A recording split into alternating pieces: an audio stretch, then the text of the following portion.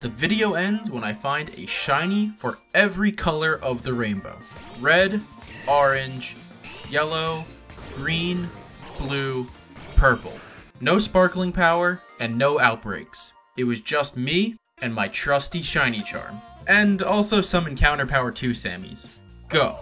And I have to say, I had some amazing luck during this challenge. But you'll just have to wait and see. So, for the first hunt, I figured why not go for the most iconic red shiny, Gyarados, with a flying type encounter sandwich. Because yes, for some reason, this Pokemon is a flying type. Also, at this point, I decided to do something even more difficult than this challenge. For every sandwich I make, I was forcing myself to put on the top piece of bread. I know, I'm a madman. And in the direct center of this laggy lake, lots of scrimp appear. Like, just a plethora of big scrimps. Oh, wow. 3 minutes into the boost. So I brought its health down to orange, and put it to sleep. The missile is very tired. He is eepy. And it still gave me a bit of trouble. But eventually, it was caught in the very appropriate Pokeball. And you won't believe what I had to say about it. Take a listen. Red. Riveting. And after catching this really big shrimp, there was about 25 minutes left on the flying boost.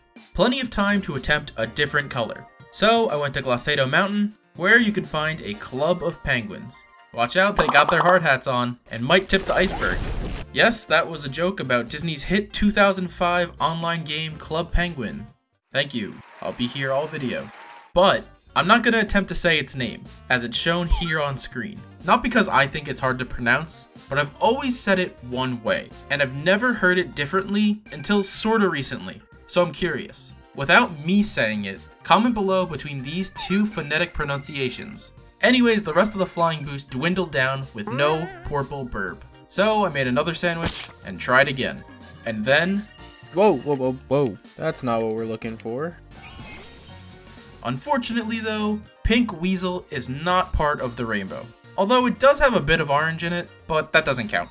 So I kept looking, and a little while later, I found what I was looking for. Oh my god, oh my god, oh my god. Okay, so that was a lie. Not actually what I was looking for, but a random shiny that does count. Since it's a nice blue toothpaste snow cone.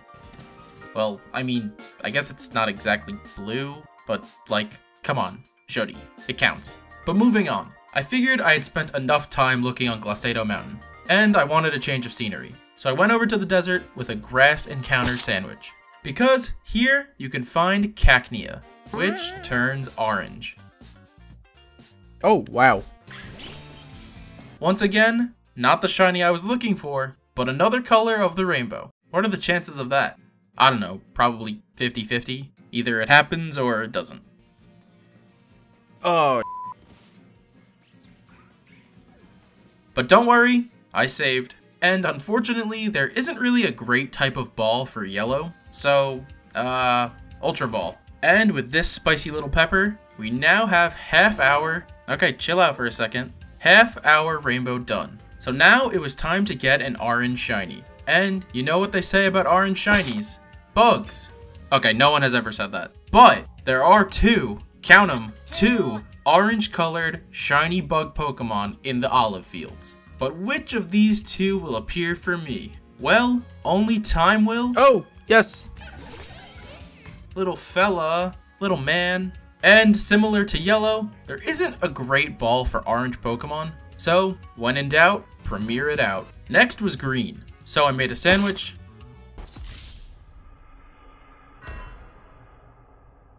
Pretend you didn't see that. And started hunting. For some reason, the monkeys love hanging out near all these windmills. Just not a green one, because it didn't show up after 30 minutes. So I made another sandwich, and 20 minutes later... Yes. You know, in a situation like this, one might be inclined to say something like, oh, I don't know, Green Gang? And the nest ball just goes perfectly with this shiny. And with this little fella, there was just one shiny left to catch. Now, there's plenty of purple shinies, but I knew exactly which one I wanted. Actually, hold on a second. That one's not purple. Shut up. I don't care. That's the one I want. A different burb this time. So I made a dark sandwich and drove in the grass right outside Zapapico. And like I said, I was pretty lucky during this challenge. Oh, wow. Oh, wow. My real purple bird. And this one has a cool hat. Epic. What wasn't epic is that Murkrow just really didn't feel like getting caught. You see, what's unfortunate about using Premier Balls is that they suck.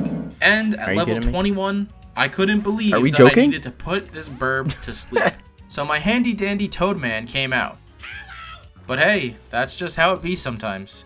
The missile is very tired. He is eepy. The missile is eepy. Are you kidding me? Wow. I was eventually able to get it.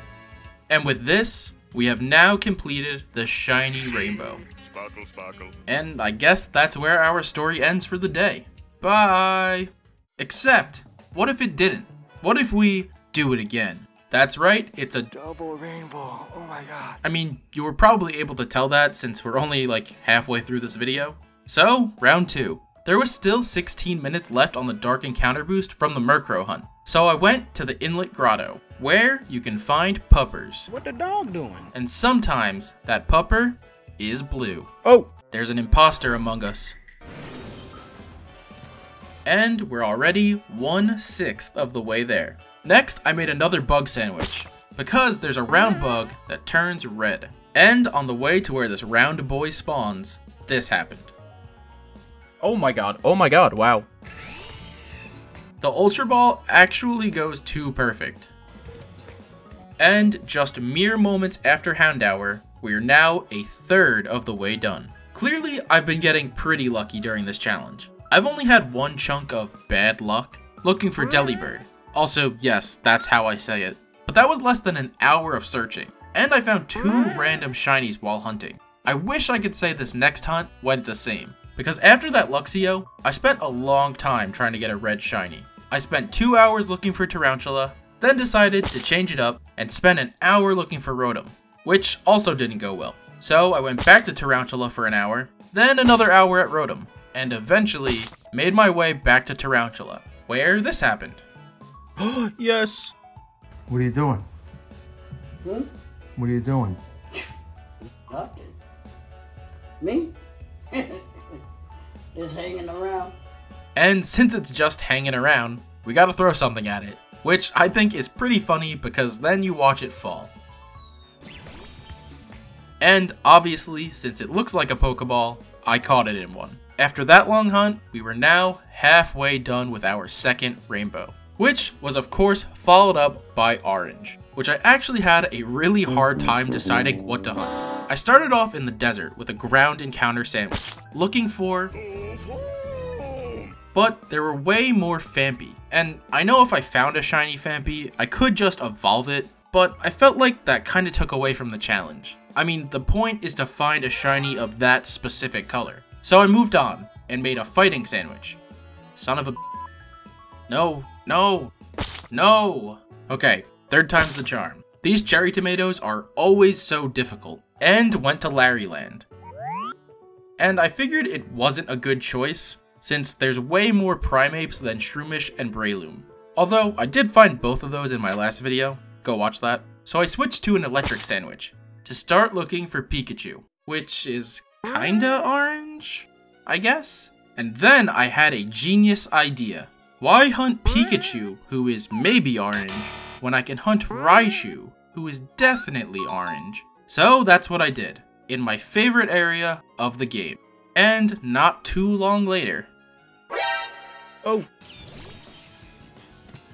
Then green, which again, I had a really hard time deciding what Pokemon to go for. I spent my remaining time with Encounter Electric from Raichu looking for a Jolteon, which didn't go well. Then my next sandwich for Applin, which I have to say has to be one of the worst hunts to do with Encounter Power 2. They only spawn in trees, and it's just awful. Your best way to hunt it is by using Let's Go and just letting your Pokemon murder them. High octane gameplay. So then I made a poison sandwich, and started looking for Grimer. You know, Grimer kinda reminds me of Grimace. Happy birthday, Grimace! Yeah, so Grimer didn't shine. But I made a fairy sandwich after, to look for Pikablu. And on the 4th different hunt for green, Oh, yes. Wow. more like Pika Green. Ha ha ha. I'll see myself out. Green Gang. And once again, we were down to the final shiny of the challenge. But for real this time. And for once, I knew exactly what I wanted to hunt. Another pupper. Again with a dark sandwich. Right by the ruins near Cortando. There's plenty of pup... Oh, whoa, whoa, whoa, whoa. Oh, okay. Another random shiny. But actually, Mareep is an interesting find. You see, it may be pink, but when it evolves, it's still pink. But when it evolves for a second time, purple. Now, am I a hypocrite for evolving this Mareep like I said I wouldn't do for Phanpy earlier? Yes, but I don't care, because Ampharos has to be the best looking purple shiny, probably in existence. So, change my diaper. And with that, we have now completed 2 shiny rainbow teams. So for real this time, this is where our story ends for the day. Last year, I caught a shiny rainbow. This year, I caught 2. So maybe next year, I'll do 3. Who knows? Make sure to like and subscribe. Alright, bye bye.